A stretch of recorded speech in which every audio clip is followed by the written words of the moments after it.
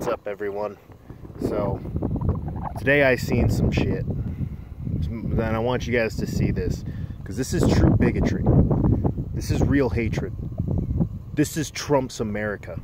All right, I need you guys to look at this. No oil field traffic.